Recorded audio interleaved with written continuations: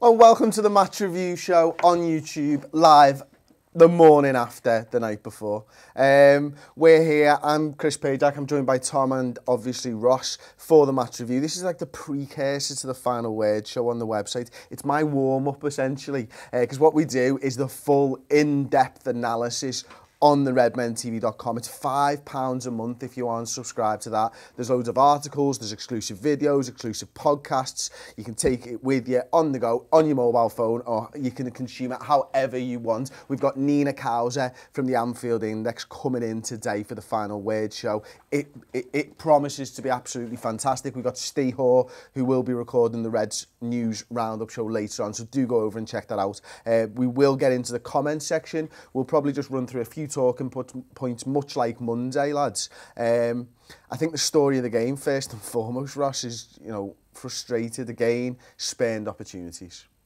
Yeah, it's just same old again, isn't it? If, instead of moaning about the defence, we're moaning about the attack for a change. We've just not been able to finish. It's just frustrating to...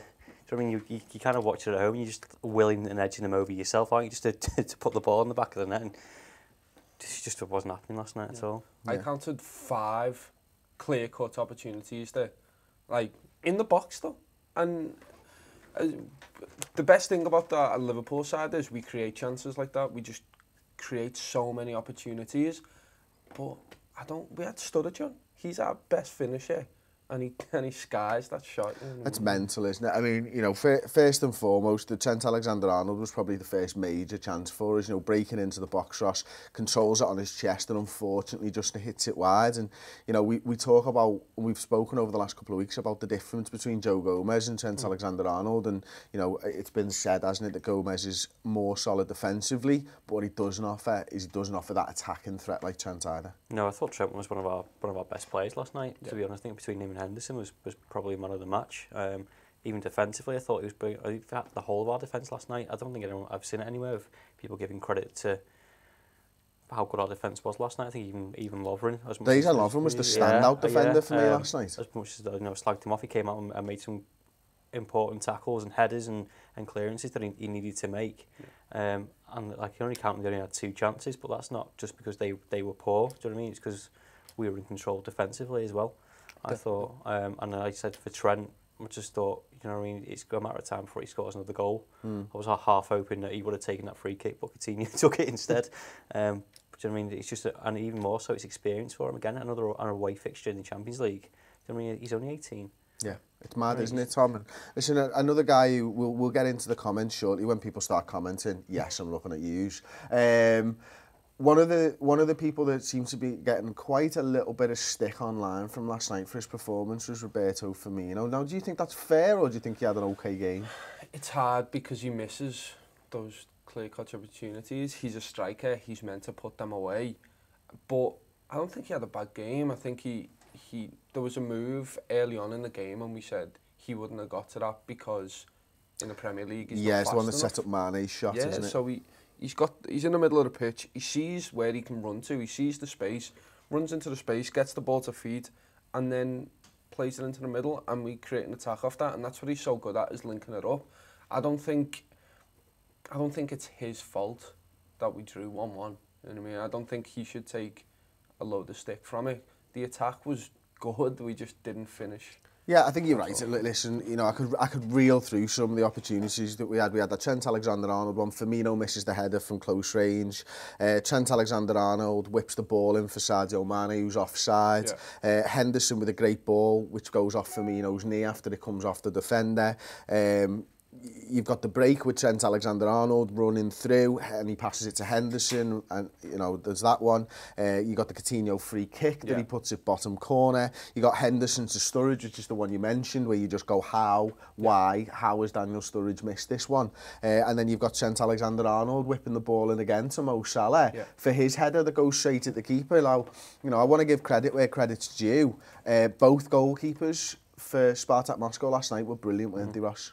We should maybe buy one of them. I think, particularly the first one, I think he had a lot more to do in terms of the Coutinho free kick and everything else that was going on. But there was like no point where you're not worried about their goalkeeper, are you? And then as soon as they get an attack on our one, you know, you kind of start thinking about it, don't you? Going, oh, they might score, especially when it was 0-0 and they had the first attack. And I thought, oh, he's going to come back and bite us on the backside again. And that's it, isn't it? You know, and listen, we've spoken about it already briefly. We've spoken about how good the defence was, Tom, haven't we? And you know, it wasn't down to poor defending that we conceded that goal as much as, well, what did you think the reasons were? Well, it wasn't a foul to start with, was it? Yeah. It was Coutinho tracking back. He gets the ball. I mean, they didn't show us on the game at the time, but I've seen it back. It's just not a foul. It's a clean tackle, pretty much. It's a great free kick, but it's hard because our defence recycled the play. That's what we want to do. Every single game is we win the ball back close to the halfway line, and then we started up again, and we did that consistently. They had how many shots? Did they have 2? They had 2 on target and scored 1. Yeah. And one of them was a free kick. I mean, you can say a lot of people have been slagging Karius off. I've watched it back. He should have saved it. I agree now. Because when I first watch it, I'm thinking the pace on the ball. He doesn't see it till late, but he reaches there after the fact. You can see. I'm sure he's been caught out with that before last season. West Ham, wasn't it? Yeah, and because I remember them talking about how much of a gap he left on that side. I'm pretty sure they scored as well. Yeah. Well, we were talking to Paul about it, and Paul obviously was a goalkeeper and stuff, and he said at the time that it's the most difficult position to line a wall up for, because you know, centrally you've got to almost pick a side. Now, when I watched it back, I wondered whether, you know, the wall was quite set up right, and Paul disagreed. I think he said maybe it could have been half a step over to the post, and that's fair enough. I'll bow to him on that because he was the goalkeeper. But regardless whether the wall's half a step over or not, the fact is it goes over the wall and it comes at him with power. Now, I always sort of look back at free kicks, and the ones that you hear commentators say over and over is this: he's seen it late. Yeah. Well, the free kick was so far out that he really, you know, the wall's on the edge of the area. He's got 18 yards there. It is hit with loads of power. I expect that goalkeeper to save that. I expect all 3 of our goalkeepers to save that. But other than that, I don't think he had a bad game as such. I think his distribution was okay. It was nothing to write home about. He did everything else that he needed to do. He punched clear in the box and stuff like that. It really does come down to the attack this game. And you know, we've seen so many times, Tom, over the last few weeks, people talking about Liverpool's inability to defend and how good we are going forward. Let's not forget this was the first game that these 4 have played together in competitive football. You know, Coutinho, Mane, Salah, and Firmino. They've had 16 shots at goals, 6 of which were on target, 4 were block shots, 5 of those shots were from outside the box, and 11 of those were worked opportunities inside the box. Now that's almost unheard of, isn't it? You know, we're constantly working opportunities in the 18-yard box. That's the thing, is we get 1 more goal. Literally, if it's a 2-1, we're made up with that. I mean, obviously, maybe not made up, but attacking-wise, we weren't bad. We were really, really good, actually. I mean, there's the one with Firmino at the end of the game where all he needs to do is square it to Salah or Sturridge on the back, and he doesn't. He plays it behind, and I think that's been our eternal problem. Again, with the breakaway, when Trent's running with the ball and he makes the right pass to Henderson, who then needs to square it. I mean, it's just... Is that the one when Mane goes offside? Mane goes offside and Salah misses it somehow. But it's that final ball, and I don't know what it was yesterday, because everything else was perfect. We broke with intent, we kept the ball, we recycled it, we kept it going, we stretched on the wings, we were putting balls in when we need to, we looked dangerous when we did that even. I don't know what it is. It's baffling, isn't it? Okay, well, I'm going to go into the comments. Go on, Ross. Well, obviously, that second goal is key, isn't it? Because if you get that second goal and you're ahead, that changes the way the opposition have to play. They have to come out, and then that's where we're most dangerous, of just hitting people on the breakdown. But it just didn't happen again, like Burnley or we went ahead against Sevilla. But do you know what I mean? It's just... Well, that's what I was saying last night in our instant match reaction, and I've said it for a couple of weeks now, is that Liverpool need to start scoring the first goal, and we'll start snotting teams, because right now, you know, they were playing with 5 at the back last night, and they played it well. You know, that's the first time Liverpool have come up against 5 at the back this season. Let's not forget that. We've crafted how many opportunities against 5-man defence with 4 in front of it. Very, very low block. But one of the things for me is this Liverpool side needs to just, it sounds obvious, we need to stop conceding the first goal, because this side is built to go and counter-attack teams, and when they get the first goal, they think, oh, this is working, it's brilliant. And when you get back to level pegging, they're still not changing the game. Whereas we go that one goal up in front, they have to come out, and that's where the pace of Mane and Salah, for me, is going to win the game. So into the comments, I asked the question, do you think we'll be able to get out of the group? Antidepressive Kebab says we'll get out of the group, but must win games against Maribor, though Sevilla will probably finish top. Kevin Davis, Chelsea fan, says yes, you will get out of the group stage. Nice to hear from a Chelsea fan, thanks for the comment. I think we'll top the group, said Jaden Tindor, which is quite nice to hear. Of course we will. It might give us a kick up the arse coming second and getting a world-class opposition, says Mitchell Balzan. Okay, here's something that we briefly mentioned before, and we'll take it from Ivan Doctor's comment. Lovren was good yesterday. Tom, you spoke about it a little bit before, so we'll come on to you, Ross.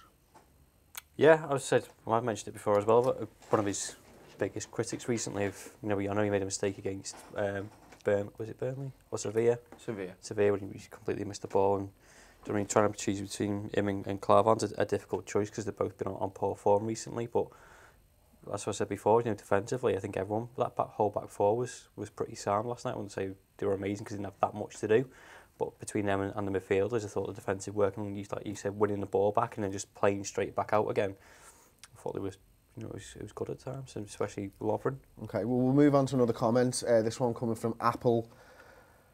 And a shed load of numbers. I'm not even going to bother reading them out. Liverpool can't play important games. Tom, is it a confidence issue? I don't know, because we still play well.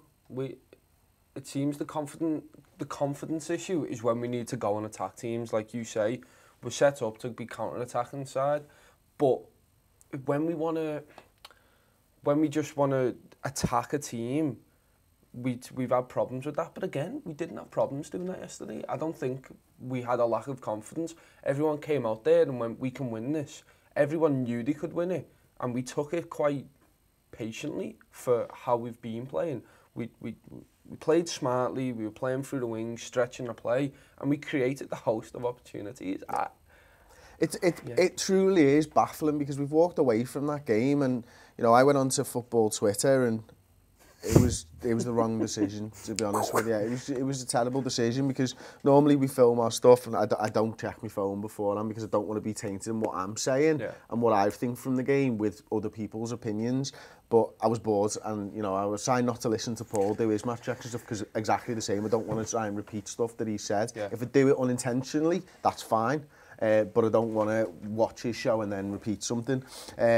So I went on there, and it was just all doom and gloom. And like everyone's saying the attack's crap and the defence is crap and Liverpool are crap. And I'm just thinking to myself, it's an away draw in the Champions League, ultimately. And I just think, how are we, why did we think when we had Balotelli and Lambert that we were going to win the Champions League? And why do we think now, when we've got Firmino, Mane, Salah and Coutinho, that we're the shittest team in world football? It's not. We're all nuts. And what is it? Is it the lack of trophies that's doing that to us? Probably, and I think it's now the pressure that everyone thinks, well, no, we do. We need to win both games against Maribor and a game against Sevilla or Spartak, and we're just putting a load of pressure on ourselves. We should have won that Sevilla game. We should have won last night with the chances that we created. I just think we're making it so much harder for us. I don't agree with the doom and gloom. I think we're a fantastic side and we will get through this group, definitely. But why are we making it so difficult? And anyone, like, Paul, you might be able to correct me here. We have made it difficult in Champions League groups and Europa League groups pretty much consistently throughout my lifetime. Is that a fair comment? I can't. It might not be exclusively true, but yeah, that's the general feeling. We did it last year or the year before last in the Europa League as well. We drew a load of games and then we turned it on. 2005, best example. We were terrible in that group, and we needed a miracle to get us out. So, It's mad, isn't it? And that's kind of what Liverpool do. We've always made it hard work for ourselves, but we always seem to perform better as the underdog, don't we, Ross? I think people got hyped up with the whole Mane Firmino thing and just thought, oh, we're going to beat these 4-5-0. But then it's the same as the Burnley and other things. People don't. The days are gone where people lose respect for the other team that are trying to go there for either a draw or a win, or the quality of the other team. You just think, oh, Spartak Moscow, it's a nobody. But people don't watch them week in, week out. They don't know how they play. No. They don't know the players that are in that team. So it's like, I've never heard of him. So we're going to beat them 4-5-0 easy, and that's not how it works. Well, I tell you what, let's go through the team and see if we know who's got Champions League experience in this side. So we've got Lloris Karius. I'm going with no. No, I don't think so. Yeah, Trent Alexander-Arnold, no, not before this season. Joel Matip, I'd be surprised. Yeah, I don't think so either. Dejan Lovren, no. Left back Alberto Moreno, he's had loads of Europa League, but I'm not sure he's had Champions League experience. He might have had a season. Pardon? Matip played for Schalke, so he has. In the Champions League? Really? I was 14-15. Yeah, of course, okay. Then you got Roberto Firmino. I don't think Hoffenheim played in Champions League. Don't think he can count. Sadio Mane might have at Red Bull Salzburg, possibly, but we're not talking top-level Champions League experience on the side here. So this is a learning curve for the players as well. You know, it's the first big European away this season. You know, apart from the Hoffenheim one, obviously, but it's actually the Champions League now. And that was an intimidating atmosphere. Yeah. You know, their fans were frigging loud all game, weren't they? And we've got young kids trying to learn their trades and apply their trade in this type of hostile atmosphere. It must have been nerve-wracking, but we'll come out better for it. Definitely, and I think Klopp's definitely said this to them as well, because he's been through all this. He's learned in the fire, basically. He's had to go through, and with Dortmund especially, and he's learned all these things. So he's saying to these players, look, you'll come out of this game and this is what you will be feeling. This is how to deal with that. And this is how we go forward. And I think we'll do really well. Is it a away at Maribor to start with? Or is it a home? Yeah, I don't know. But, you know, if it's away there, we've had a harder away already. And Sevilla as well, we've had a harder away. It's not Russia, you know what I mean? So I'm confident that the team will just step up. We stepped up when we lost against Leicester. Yeah, we stepped up the week after, and we showed them what we're made of. And I think that's what this team is. It's just gnarly.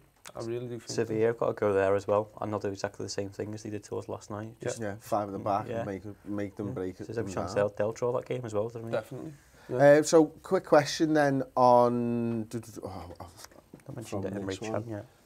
I was going to ask you actually about Jordan Henderson, because he had a great performance at the weekend against Leicester. What did you think of his performance last night? Yeah, brilliant. Again, like I said before, either him or Trent were up there, our best players last night. I think he's passing, like you said before, he's winning the ball back and just passing it straight out to Mane or Salah. I thought was brilliant. That ball to Firmino. Yeah, it was just brilliant. I think he did try to do that early on against Leicester as well, and it didn't come off. But he's got it in his locker to do, and you can see his confidence he's getting up, or maybe even his fitness of playing consecutive games and stuff. So I thought it was a top performance from last night. I think he was just unlucky not to come. He looked really annoyed last night as well. His post-match press, he's just like dead short, snappy things. He's like obviously frustrated, like we all are, that didn't come away with a win. What about Emery then? So, in fact, Scott Kelly, thoughts on Emery, Chan? I thought he was poor, being honest. I was like, we didn't mention it before when we were talking about their goal, but I just don't know what he's doing. He's just taking too much time with that ball, and it's a bit rich coming from me. Like he's, but he's a professional footballer, so I'll give him some stick. Well, do you reckon you got a shout? Because you don't do that if you get a shout of a man on, you don't go and still dawdle on it, surely. Is this the one before the goal? Before the build-up? Regardless, I feel like he had to fight for the ball twice before he got over to that touchline, and there was then another 3 players around him. Oh, and he passes it back. And he passes it back, and that's the problem. So I'm going to say though, because Salah was up the other end, you're not even just gambling, going up the other way, and hope he goes up for a throw-in rather than a blind pass back to It's just, Yeah, it's it just a was suicide it was ball, isn't it? stupid, and I thought his performance was pretty poor on the night. I thought him and Karius were probably our two weakest players on the evening. Karius I do blame for the free kick, which we've spoken about briefly already. Emre just really inconsistent. I'll just go into the comments actually because I asked for people's thoughts. Inconsistent as usual, says Stuart Smith. Emre is inconsistent, says Lawrence Shaw, and he hides poor performances behind amazing goals. He has potential for sure, but needs someone akin to Carragher on the pitch to shout at him. That's a great point, isn't it, about the Carragher stuff, Tom? Why do you think that's a good point? He just lacks a bit of discipline sometimes, and I don't think... I mean, Hendo likes to shout, don't get me wrong, during the game, but even Lallana, I know, but Lallana was a captain as well, you know what I mean? And you watch him on the pitch, and he's a knobhead, you know what I mean? He screams at people. He needs someone to just say, you get back, you switch on.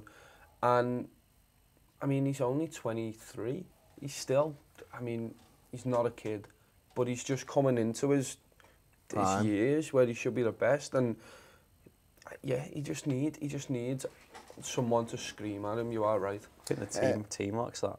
Yeah, definitely. The whole team likes that. William Monroe says Gini should have started for Chan. Interesting actually, because I agree with you, but everybody else, when we were talking about Gini on the start 11 prediction show and stuff, saying Gini in an away game, you're idiots. Yeah. Do you know what I mean? And hindsight's a wonderful thing, isn't it? That's it, isn't it? Yeah. You know, I think Gini came on and did really well. It looked to me like Klopp had said to him, your role is obviously the box-to-box midfielder, but what I want you to do is I want you to look at that space at the top right of the pitch, because he kept popping up there, and I wonder whether that was game plan. Now, that was a substitution that I liked of Jurgen Klopp from last night. I didn't understand, Tom, the Daniel Sturridge substitution and bringing Mane off. I remember at the time we were watching it and you were like, it can't be Mane. And I was trying to formulate in my head what we would do if that happens. Maybe it's because Firmino had more of a press than Mane. But Firmino was having a bad game, wasn't he? And every time Firmino gets pushed out left, he's just doesn't have the same effect. No. I mean, Dad said, oh, maybe he's not fit, Mane. I was like, he's just had 3 games off. Yeah. He's got to be the fittest player that we've fucking got. Well, that's the weird thing, because Klopp wouldn't make that decision, because he's not... I don't think he'd do it just because, oh, Mane hasn't had a game, so I'm going to leave him on just so he can have a bit more football. I think it's purely tactical. There was a reason behind it.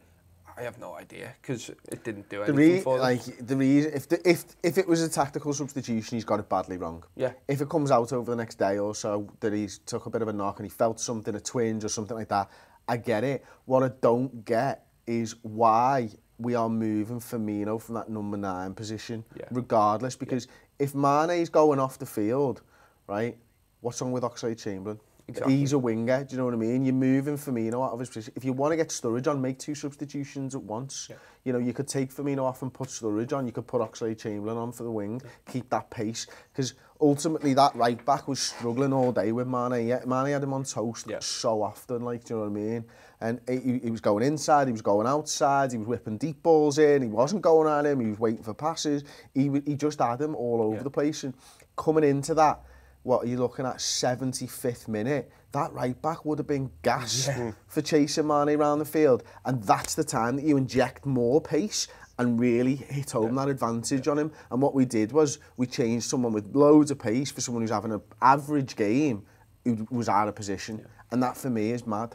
That's a big plus actually on the fitness side of things, because they were really bad for it. They had a fella go off on a stretcher, obviously the keeper, but then the other one with a hamstring. Can we ban buggies on football fields, by the way? Yeah, just drag him off by the arms.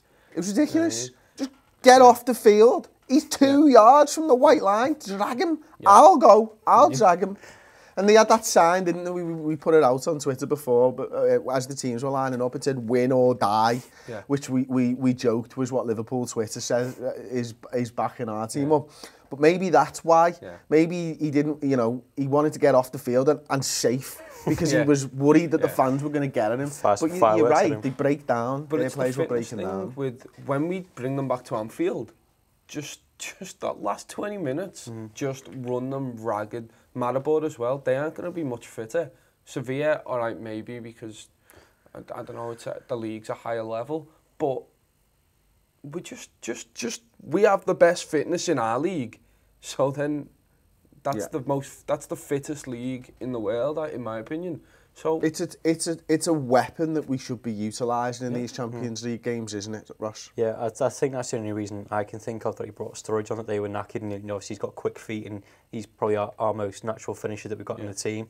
But I wouldn't have taken Mane off. Like you said, he's just, don't really think he's one of our best players up to him and Salah. I just don't think Sturridge did it. I like Sturridge.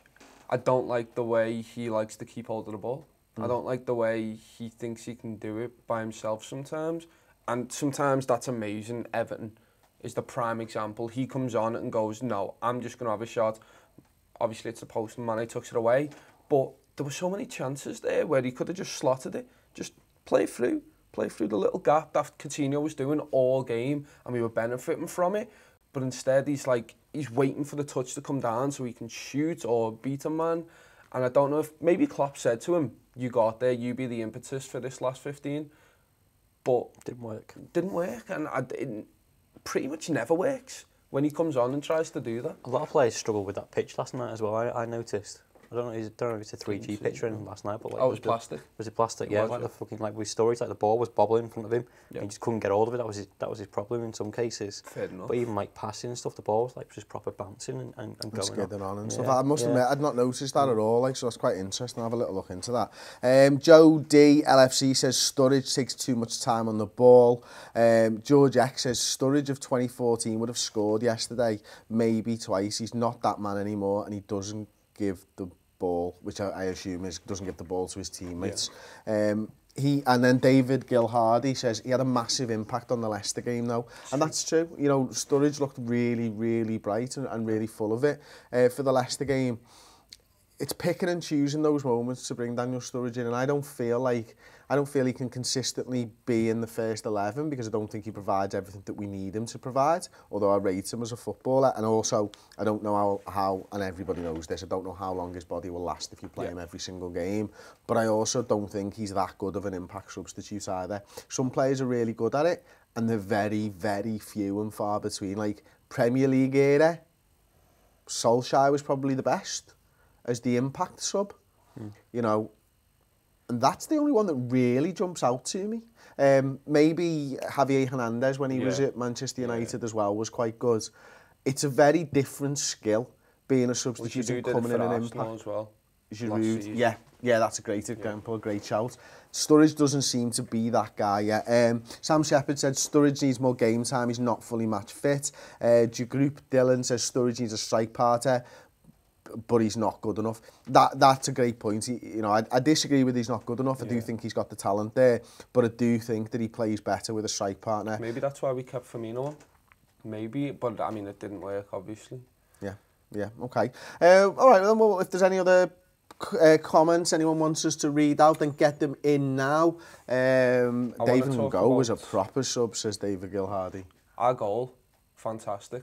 Again, I can't believe we've missed it. Yeah, literally... Terrible, aren't they? It starts from the right wing, and it was, I remember yesterday, it was Trent kept hold of the ball. Yeah, and it was he plays a little ball inside, then we recycle that play, Emre Can, and we play it across, and we've stretched the play there, brought it from one side to the other, and then you're just waiting for a bit of magic off Mane and Coutinho, our best players, and they showed it. It looked so easy. Why didn't we do that 5 at the time?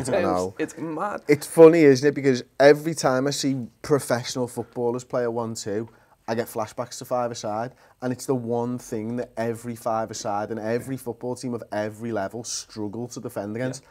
1-2s kill players off, and Coutinho and Mane, when they're doing it, Tom's right, Ross, it's difficult to stop. Yeah, I think they took 3 players out with one move, essentially, didn't they?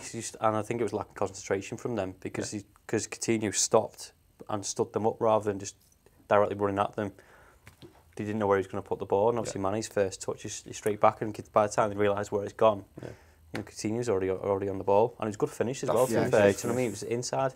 Near post rather than... He lifts it over the goalkeeper, doesn't he? He knows exactly what he's doing. He's seen the goalkeeper go down early and he smacks it into the net above, and absolutely brilliant. Last comment then, KPAC07. Looking forward, what would re-establish the average fan's confidence in the current team? We've got Newcastle, Man U, Maribor, Tottenham next. think we just need to finish our dinner. The defence looks okay. We're stopping teams from having more than 5 chances a game. It's ridiculous when we're still drawing. The attacks, creating chances, that's always what Klopp wanted, always what he's tried to instill in this team. It's literally just one of them goes in, or maybe 2, we go on a route. I'm convinced if we get that bit of confidence that we can finish and we can take a bit of time, we'll just start slotting them left, right and centre. And I think it's more, that's all it is. That's literally all it is for me, is just tucking away them chances. And for you, Ross? Yeah, just getting some points on the board like the Leicester game. You know, we just about won it. I was happy that we, you know, just got 3 points. And like Tom says, you know, just be more assertive, I think, in defence and attack. And I think it will come as well. I think changing 4 or 5 plays every game is having an effect for me. I know we were brilliant going forward last night. We just didn't score. I'm not blaming that. But when you take 3-4 players out, I think it just, you know, people need to get used to it. And I said this about the whole back 5 even in pre-season. Just keep it the same. There's no need to change it every game. And I think for that question that came in, satisfying Twitter fans, we'd have to win 5-0 every game. I think it's as simple as wins. And, you know, a run of wins, because wins make everything better. Whether you play well or not, just getting wins makes you forget everything else. So thanks very much for the question, much appreciated. There you go then, that was the match review show. We're going to go off and film the final word show now. We've got Nina Kauser coming in from the Anfield Index. Really looking forward to that show. In fact, she may well even be here now. With Gags Tandon as well from the Anfield Index. And somebody else as well. There's loads of them. The final word show is going to be absolutely amazing. Do go and check it out. It's the redmentv.com. It's £5 a month. We'll be doing 45 minutes to an hour on that game. It's going to be brilliant. It's going to be hosted by Paul, of course. Get over there, check out the rest of the content. We've got the Reds news roundup coming up later on today. And I've got a really in-depth statistical and analytical look at Liverpool's month. So I'll be filming that next week with John Reid, where we'll be diving into Klopp substitutions and a host of other things. Thanks for watching. Like the video and subscribe to the YouTube.